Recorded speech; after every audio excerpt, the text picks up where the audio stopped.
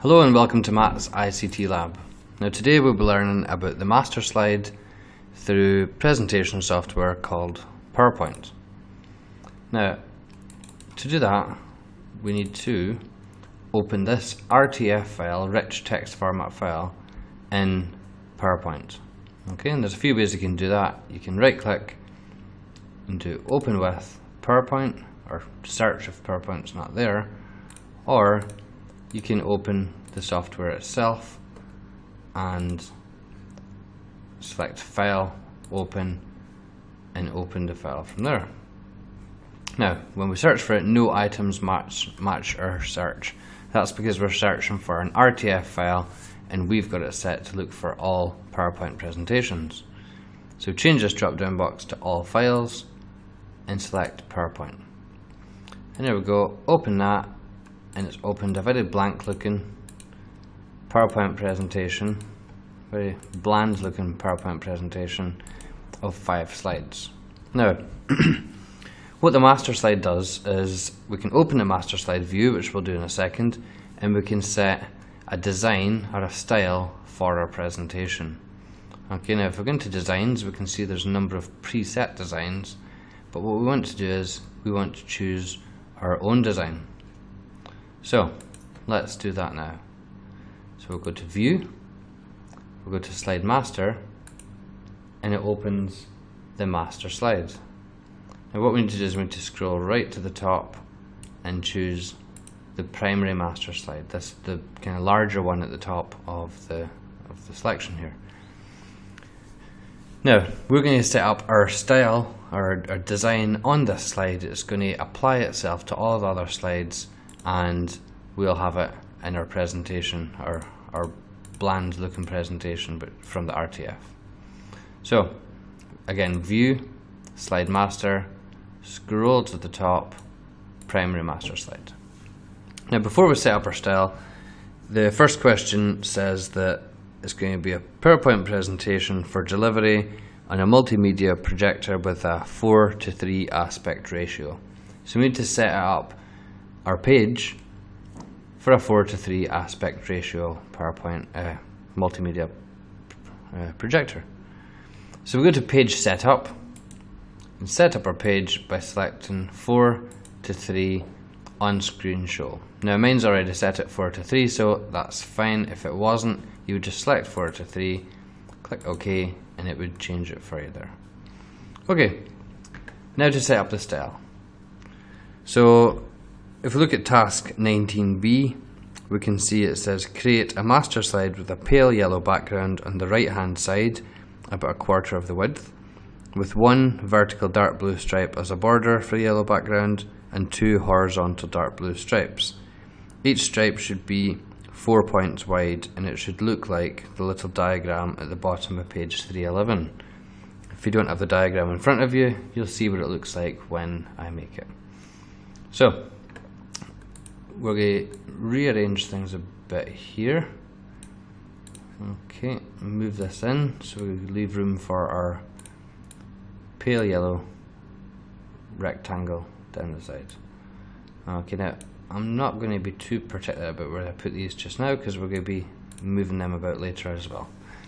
So here we go. I'm going to go to Insert, and I'm going to insert a rectangle. Okay, about 1/4 of the width of the page, which is about that, I would say. And it's blue, as you can see, and that's no good, so we need to make it a pale yellow rectangle. So to edit it, or to format it, we select the shape, select Format, and then we've got our options here. So shape fill, we want it to be yellow. Now a pale yellow, that's not pale yellow, that's bright yellow, like sun yellow, and that is orange. So I'm going to go to More Fill Colors, can move the little selector up to yellow. It's pretty yellow looking up there, and I'm going to move the slider down here to get a pale yellow. That's pretty pale yellow, and okay that. So there we go, we've got a pale yellow rectangle. Now it's got a border on it, which I'm going to remove as well, as the question asks us to. So I'm going to select it, I'm going to the shape outline, because it's the outline of the shape we're editing, and I'm going to select no outline. And there we go. Now it asks us for one vertical dark blue stripe as the border of the yellow background. So I'm going to insert a line, and I'm going to pull the line down the side of the yellow rectangle, and I'm going to hold shift to make sure that line stays straight. And there we go. I've got it selected, so I can format it to be dark blue and to be a weighting of 4 points. Okay, now there's no 4-point option here. It's 3 or 4.5, which is strange. So we need to go to more lines, and we need to set it at 4 points in width. And close that, and there we go. We've got our dark blue border line. Now we need 2 more of these lines, so I'm going to insert a shape, again go through the same process, take a line, hold shift, drag the line across where I need it, go to format, make the shape outline dark blue, and then shape outline again, weight, and make the weight 4 again, still no 4, so we go to more lines, and then we choose 4, we just type 4 in there for the width. Okay, now we could go through the whole process again, but I'm just going to copy and paste it. So to copy it and paste it, and then drag this line down here, because it's the exact same line. And here we go. So we've set up our style. What I would always urge you to do is to rearrange these. Now I'm going to move this down, and I'm going to move this down as well, because the question later on, the question asks us to put something up in here, so we'll find that out later, so stay tuned. While I'm doing this, just remind you, be sure to subscribe and to like my videos, and if there's any video that you want to see in the future, send me a wee message and I'll try and make that for you.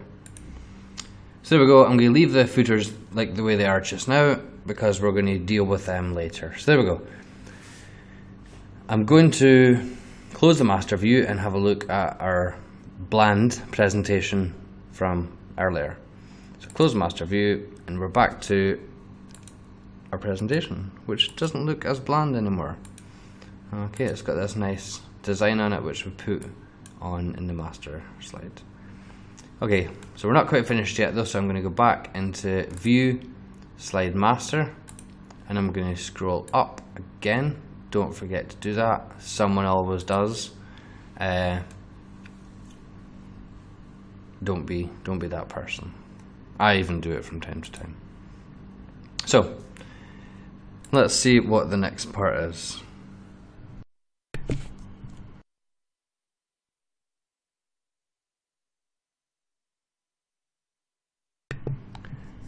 Next part is include the heading using PowerPoint left aligned in a dark blue 60-point serif font above the blue line at the top of the master slide.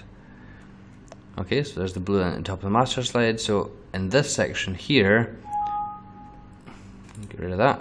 In this section here, we need to put using PowerPoint. So we'll insert a text box, and we'll put it there, using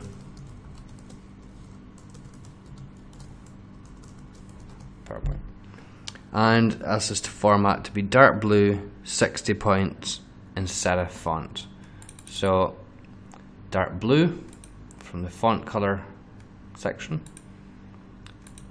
60 points in size, and a serif font. Now we'll know from our previous video styles that a serif font is a font with strokes. Okay, and this one doesn't have strokes. However, Times New Roman does. Okay, and I tend to use Times New Roman for serif font and Arial for sans serif font. If you're unsure about sans serif and serif fonts, please check out the video styles on my channel, an older video. Okay, that's that done now.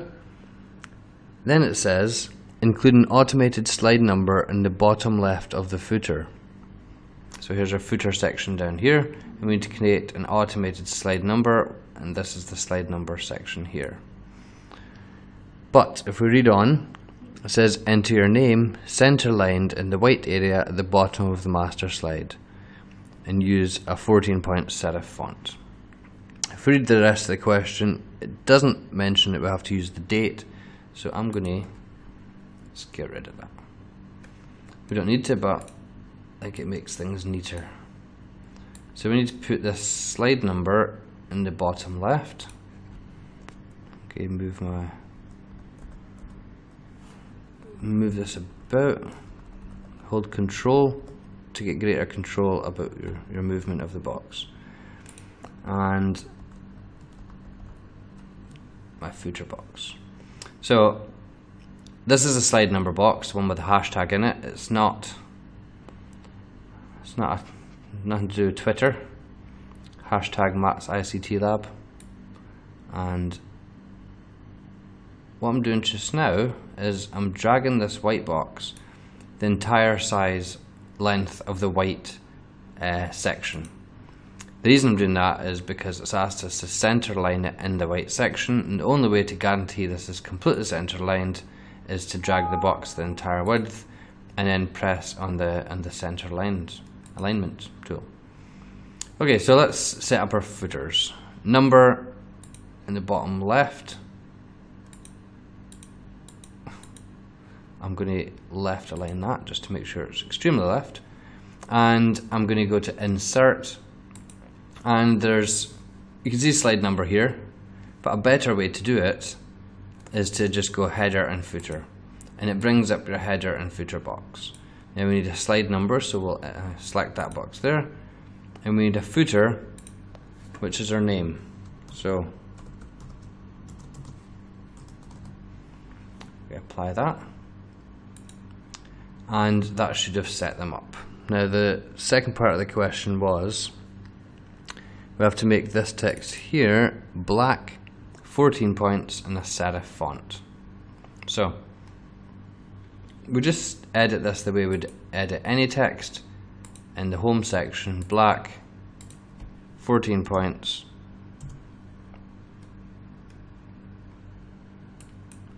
and a serif font, and we're using Times New Roman to keep it consistent with our title. So that should be our footers set up. Right, I'm just going to go back and have a look at our slideshow. So there we go, using PowerPoint, that's our title at the top there, and we've got our name and an automated slide number. Let's just check that is automated, yep, at the bottom left of our slides. So it's starting to look pretty good now. But we're not quite finished yet. We've got one more thing to do. So I'm going to go back to view, and I'm going to go back to slide master, and again, please remember, scroll to the top. We're editing the primary master slide. Right, the last part. Place a clip art image of a computer or peripheral in the right hand area, so this area here. Crop and or resize the image so it fits within the yellow area and will not overlay the dark blue lines. So that's okay. Do not distort the image. Please remember, never distort the image. If you've stretched or squashed the image, you're doing something wrong.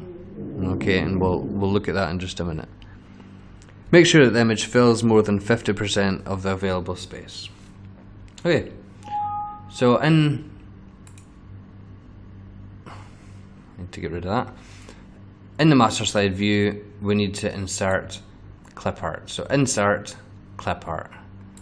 Okay, it brings up our clip art section. I've already got computer typed in there, so press go, and let's see what it brings up. Let's choose one that kind of goes with the style of our presentation. This kind of goes with the style.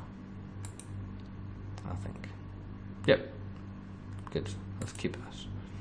Right, now it has to take up 50%. Right, and that's not quite 50% just yet. So what I'm going to do is I'm going to resize this image. I'm going to make it a lot larger. Now, if I was to take this and just drag it up, there you go, it does take up more than 50%, but again we've distorted the image, which we've said we'll never do. So I'm going to undo that, and I'm going to do it a different way. I'm going to resize the image and I'm going to make it a good bit larger than it is, and then crop out the bits that we don't need. So to resize the image, please always right click, size and position, or you could use this down here, but size and position, and then we can choose a different size for it. Okay, now we've got our aspect ratio locked, so that means when we change the height, the width is also going to change as well. So we've got 1.99 inches at the moment. Let's say if we make it 3 inches, let's see if that's maybe okay. Right, that seems about fine. And that is taking up about 50%. Okay, taking up about 50%, but it is a wee 5. I'm going to try 3.3 inches. There we go. That should be better. So it does take up more than 50%, so get that right, but it does overlap this blue line border. So we're going to crop it, and to do that it's actually very simple. We'll select the crop icon here, crop, and it puts these little handles on it, and we just move these handles however we like to cut off whatever we want. Very straightforward. Okay, so I'm going to cut off, let's see, can we cut that off without it looking silly? I think we can. Just crop it there, and we'll pull this in a wee bit there.